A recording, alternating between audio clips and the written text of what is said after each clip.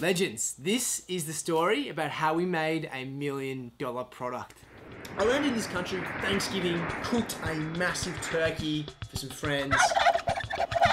And that turkey, and it's an absolute blessing to be here for Thanksgiving. We timed it perfectly. New York City one day, and then straight into some cooking for Thanksgivings for some. And then from then on, I went back and forth between Sydney and New York City a number of times, just because part of my work took me back and forth. Being an Aussie bloke from the northern beaches of Sydney, I was fortunate to be in media in both countries until the day that we opened a restaurant here in New York City, down in Nolita, called Charlie Street.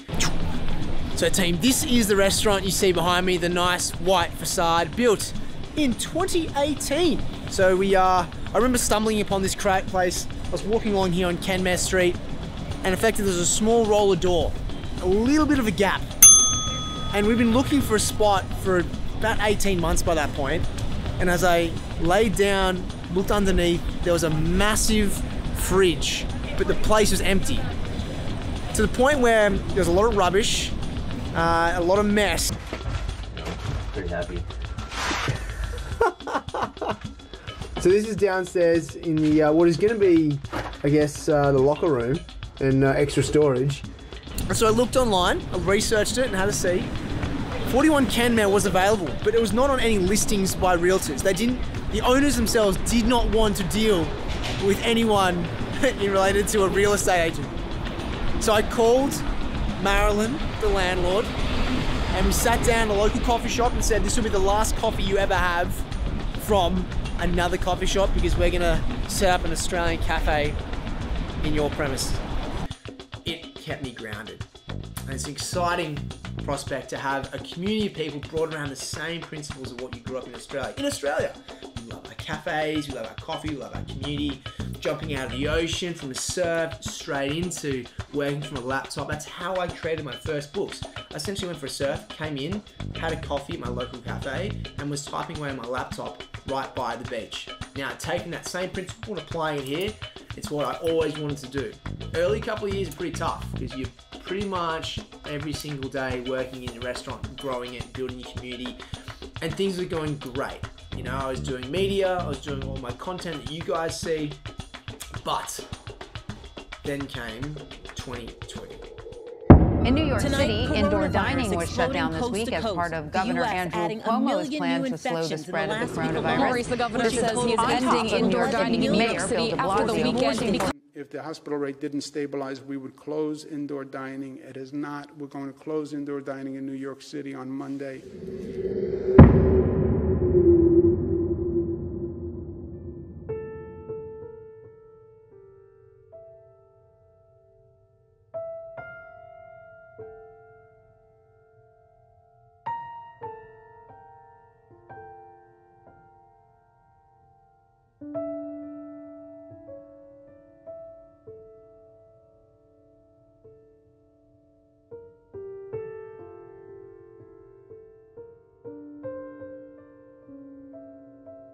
As I say all this, I know that you guys know this and what this year was, but yeah, let me tell you from our perspective, what actually happened was, instead of shutting down the restaurant, we decided to keep it open. But when you're operating a restaurant with minimal income coming through, it's up to the responsibility of the leaders, the owners, to obviously take charge. It's what you do. I've always led by example. So my business partners and I, essentially, we adapted. We started doing delivery and meal plans, as you know, a lot of businesses were. So this is my day. Effectively getting up early around, you know, typical time, going straight to work, working from 7 till about 3 on the tools, and following that up with doing all the paperwork required to do things like ordering of the goods, making sure inventory is checked in, making sure the deliveries of the food were going to the right people, and billing was being done. Now, with all that being said, I then had to start all the stuff that involved this bad boy for you guys. So podcast, Instagram, socials, selfies, everything that was required in order to keep that side of my business going also got done, but between like 4 and like 10. Yeah, 2020 was very interesting for everybody. Let's be realistic. A lot of problems, a lot of dramas, The thing was, you couldn't really plan for 2020. No industry could. No one could actually understand and fathom what was about to take shape. In saying this, what we know in business, it's not how you necessarily plan for things, it's how you adapt. And out of all these unfortunate circumstances that did take place, Charlie Street grinded. We, the founders, did adapt. We found a way to continue to thrive, grow our business even further than we thought, but ultimately have the most greatest impact on society. So, whilst we changed and adapted, we also changed the game for you. Tommy, it's my first time at Charlie Street. What do I order? First time at Charlie Street, if you come in the morning, you're ordering a naughty eggs. You've got to get black coffee so you can really get a taste. So long black and naughty eggs. And why the naughty eggs? So naughty eggs, you've got the plant-based chorizo. That's our signature thing. You get delicious eggs, got the hummus on the sourdough. It's perfect. It's everything we do well. What's up, guys? This was your first time at Charlie Street. What do you order? What I order? Yeah. First time? Going throwback, probably a bowl that none of these people remember. It was your first time right now. Well, if you recommended to someone, what would you order? Oh, on today's menu? I thought you said first time. I was gonna go throwback tahini time. Oh, geez, wow. OG. Right now, burrito, double chorizo. And because of the weather right now, I'll probably say cold brew with oat, but if it was February, maybe like a little cortado with oat. So remember that. G'day, Cal. Hey, Cal.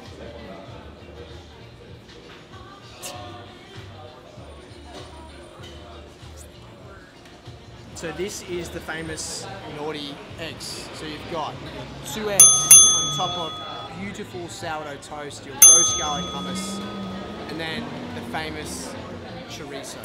Alright, one of 2 products we are releasing, both this wonderful brown texture. And effectively this was made by the community for the community, because we had so much feedback from wonderful people, just like Nate. Thanks, Nate. Who effectively were very honest in telling us what the actual feedback was. And so to today, we've got many iterations, but we're excited to be launching this product. So, let's show you the packaging.